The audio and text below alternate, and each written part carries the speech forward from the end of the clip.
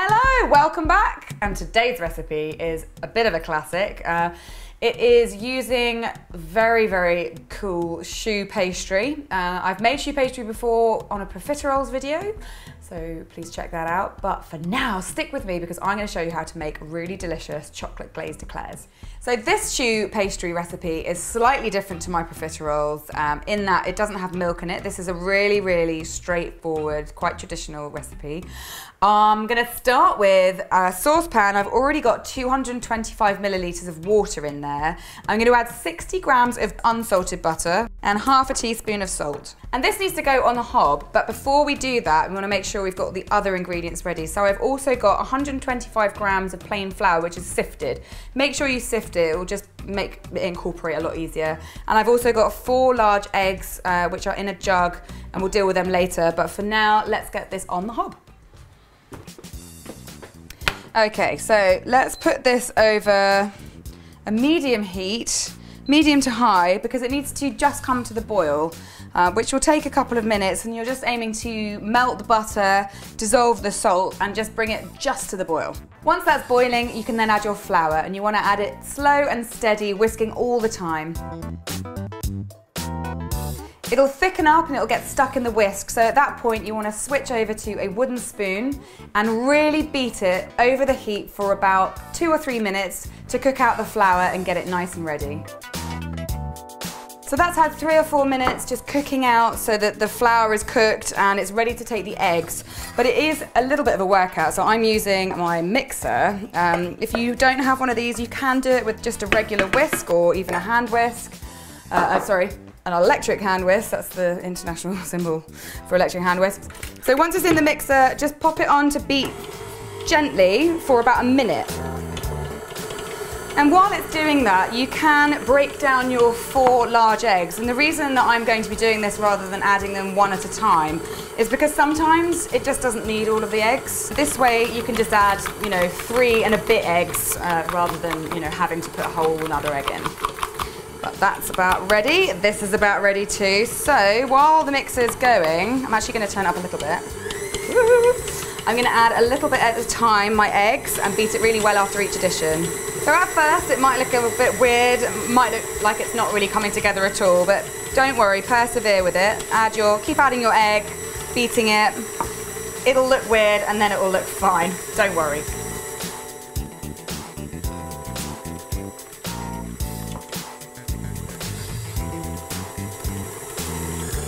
Right, I think that's ready. I haven't used all of it because you can see I've got a tiny bit of egg left, but it's looking as it should, which is basically nice and glossy. You can see that it's kind of dropping off. I'll do a spoon test with it now, just to make sure. What you're looking for is to grab a bit and then let it drop off the spatula, and if it creates a V like this, it's ready. So now we just need to put it into a piping bag because obviously it's pretty difficult to use this freeform. It needs a little bit of guidance because while it's, it does hold its shape once you've piped it, if you just let that drop onto the baking sheet, it would go all over the blooming place. Ooh, it can be quite difficult to maneuver, but just get it all in your piping bag.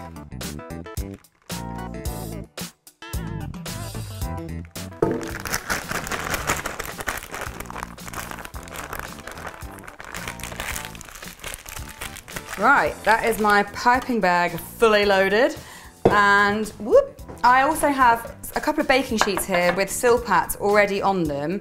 If you don't have silpats, that's fine. You can just use baking sheets, baking paper, greaseproof, whatever. So this is where you need to pipe your eclairs out, and you need to make a decision on whether you're going to be doing them big or small, but you want to make sure they're all the same size, otherwise they're going to look very strange. And I'm going to do mine about 10 or 12 centimeters long. I'm not using a template or anything, but by all means do that if you find it easier. I'm just going to wing it and do it freehand.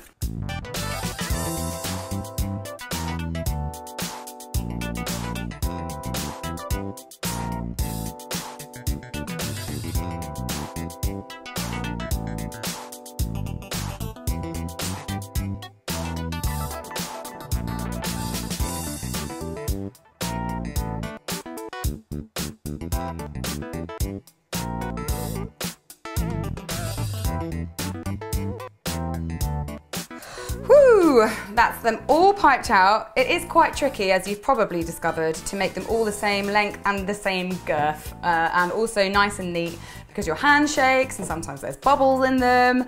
But don't worry, you know, we're not marking each other out of 10 or anything. So now it's time to bake them, and I've preheated my oven to 170 degrees C, which is in a fan oven, and I'm gonna bake them for 20 to 24 minutes. I'm gonna check them at 20, make sure they're looking all right, and then add minutes if I need to.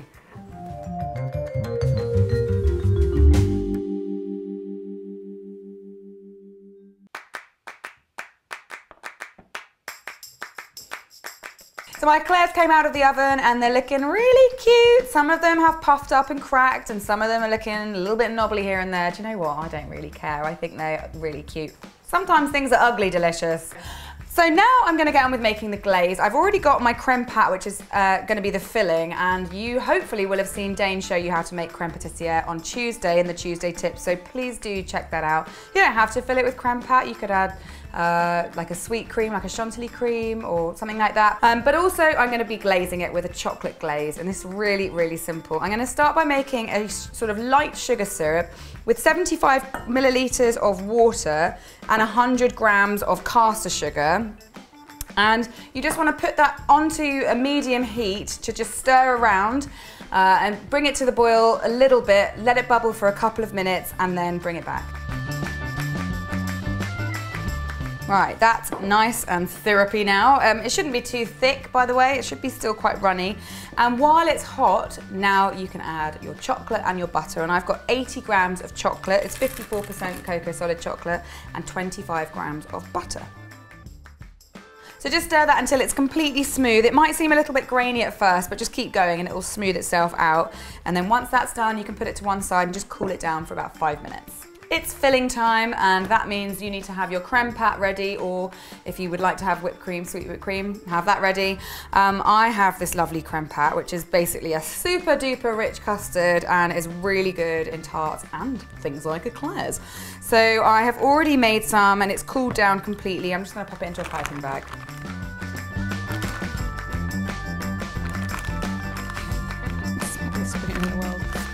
So, ooh, it's coming out.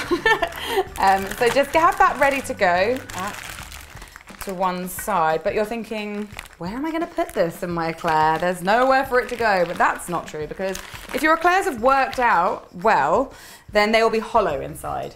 And what we need to do first is to make a little hole, or a couple of holes if you need to, in the bottom of each eclair so that you have room to put your creme pat. I'm using a chopstick.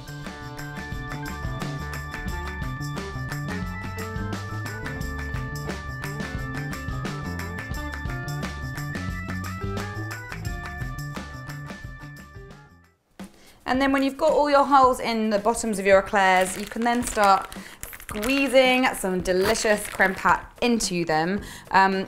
Obviously, it's quite difficult to see visually how much you've put in because it's all contained, but you're going to need to feel, you'll be able to feel it getting heavier, your eclair, and you'll hopefully know where to stop. And obviously, if you can feel it splurting out all over your hands, then you've definitely put too much in. So just go easy, practice on the ugly ones perhaps, and then work out how it feels, and then work your way up to the pretty ones.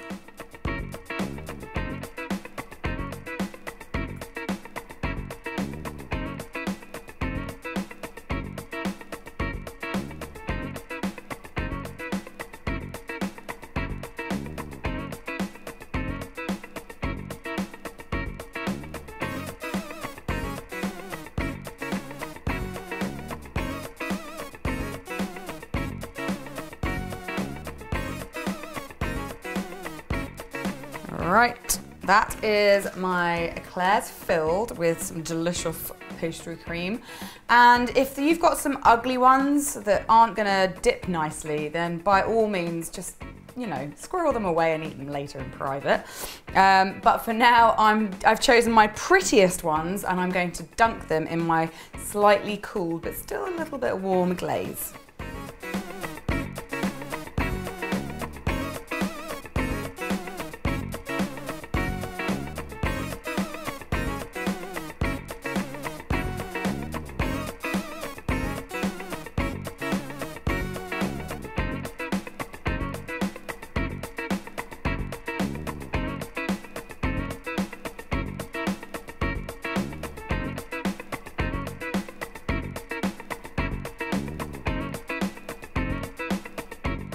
And these are the finished eclairs. Oh my goodness. And in an ideal world, you'd let them set so that they're not quite so sticky and squishy to manhandle, but life's too short and sometimes you just got to eat eclair straight away. So I'm going to enjoy this shortly. In the meantime, don't forget that this Sunday there is a bake-along, another classic recipe. It's going to be tiramisu. I've already put the Instagram post up on Tuesday with the list of the ingredients that you're going to need to get ready for Sunday. So make sure you've checked that out. It's at Cupcake Jemma if you haven't heard already. Don't know why.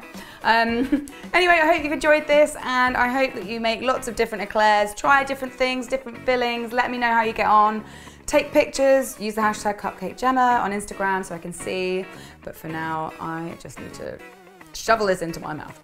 Bye!